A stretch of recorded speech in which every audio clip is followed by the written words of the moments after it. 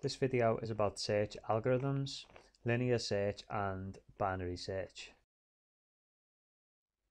So if we look at linear search first, linear search can be used on an unordered list. So in other words, any list at all you can do a linear search on. Now, the obvious advantage of this is that you don't need to worry about sorting the list out first. What it's basically going to do is check through each item in the list in order to see if it matches what you're looking for. The algorithm will stop when it finds the item that you're looking for. The steps for the linear search are to look at the first item in the list. Sometimes this might be the item that you're looking for, so the algorithm will stop. If it's not what you're looking for, then it'll look at the next item along in the list, and you'll repeat steps 2 and 3. So if the next item along is what you're looking for, you stop. If it's not, then you move to the next one. So let's look for the number 96, a pretty famous number that resonates with Liverpool fans. So let's search for the number 96 in this list of data here.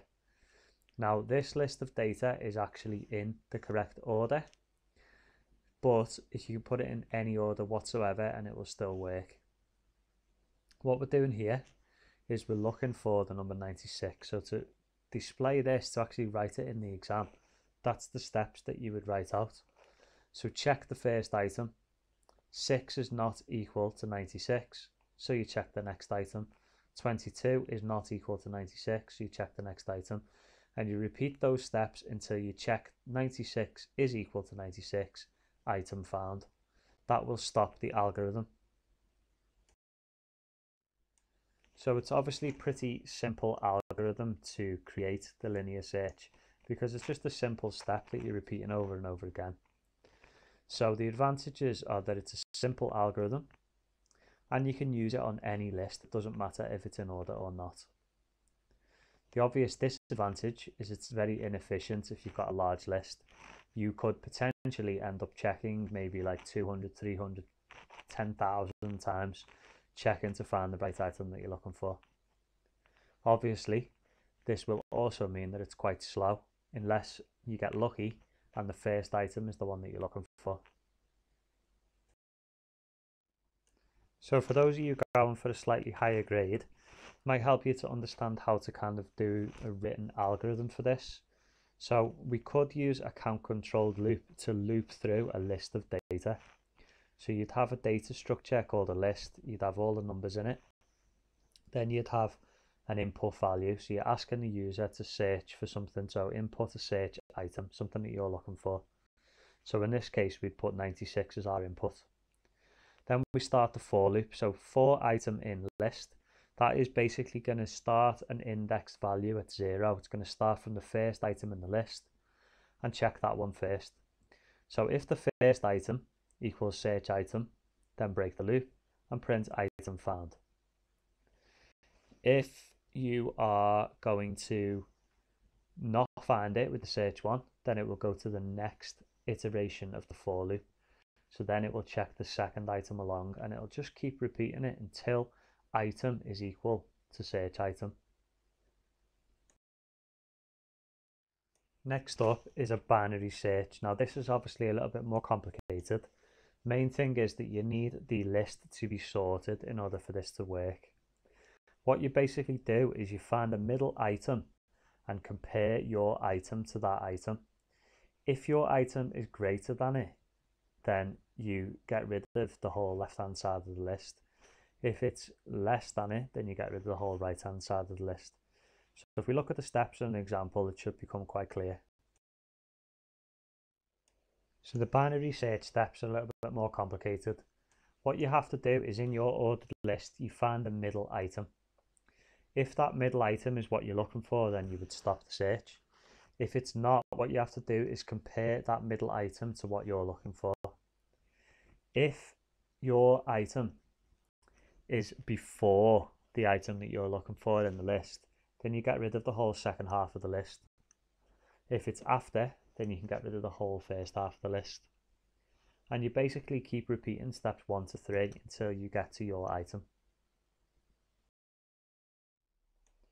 When you first see this example, you might think there's a lot of information there on the screen, but if you take it slow and start from the top, it's quite easy. So if we're searching for 96, just like we did before, this list is in order. There are 9 items in the list. Therefore, we need to work out what the middle item is. There's one little trick you can do to do this. If you add 1 to the number of items in the list and divide by 2, and that should help you to find the middle item in the list. If you get a decimal, then you round up all the time, just like you would in maths. So, if we have 96, we are looking to compare that with our middle item. Our middle item in this list is 65. We've got 9 items, we add 1 and get 10, divide by 2, and the middle item is the 5th item. So we compare 96 to 65, and what we notice is that it's greater than it. So we can get rid of all of the items to the left of 65, and including 65, because we know it's not 65 as well. That leaves us with 4 items left: 90, 96, 107 and 133. If we repeat the steps of the algorithm again, we need to find a middle item. So if you've got 4 items, you add 1, you get 5, divide by 2, and it's 2.5.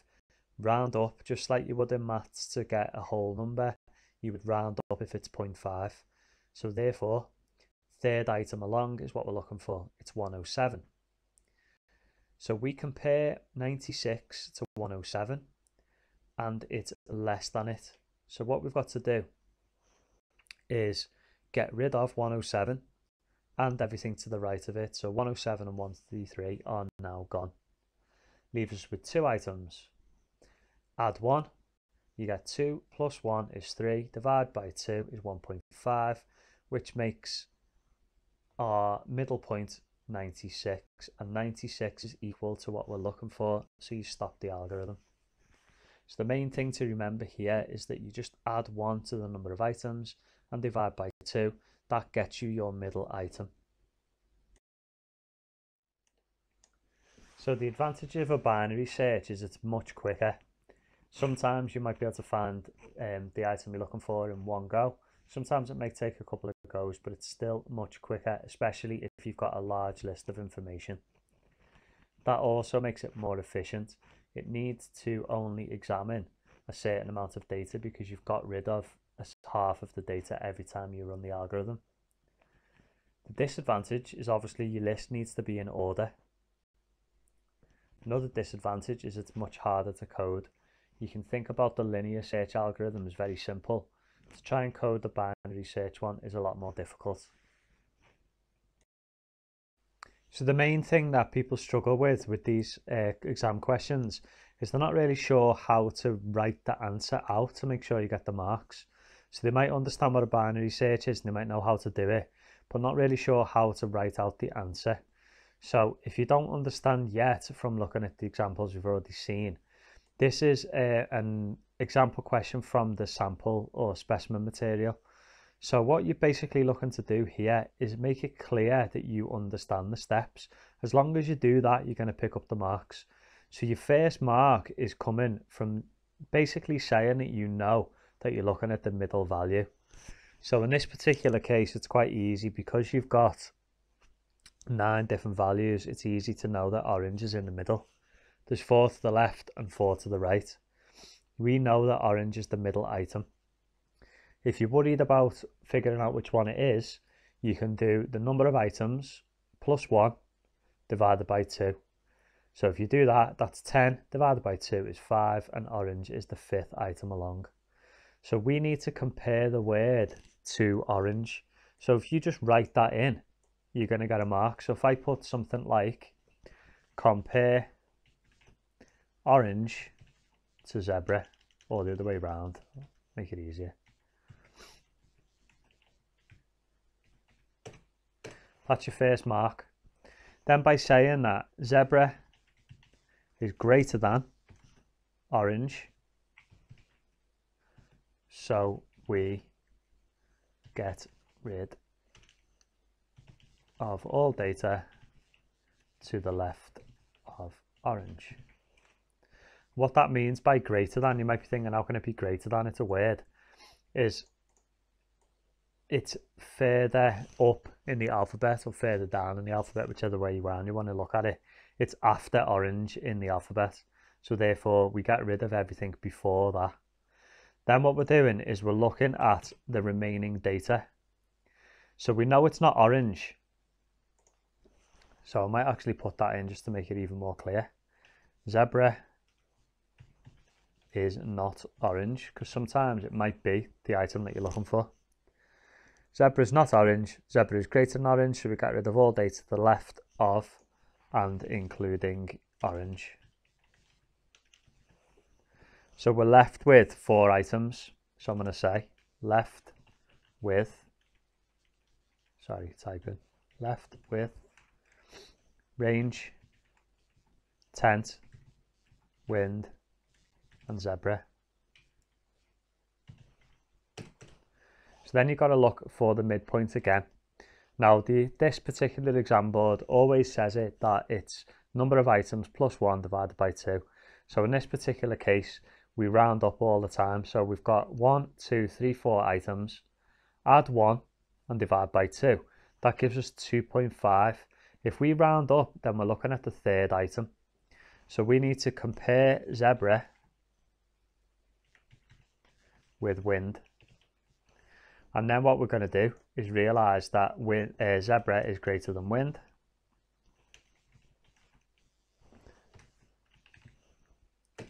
So we get rid of all the data again. So get rid of all data to the left of and including wind. Left with zebra. And then I'm just going to say item found. That's how you do it. That's how you would repeat the steps. Keep doing it, keep doing it, keep doing it until you get to the correct item. And as long as it's clear for the examiner to see that that's what you're doing, then you'll get the marks. So as long as you compare to the middle item and get rid of either the left or the right, depending on whether it's greater than or less than, that is going to get you the marks.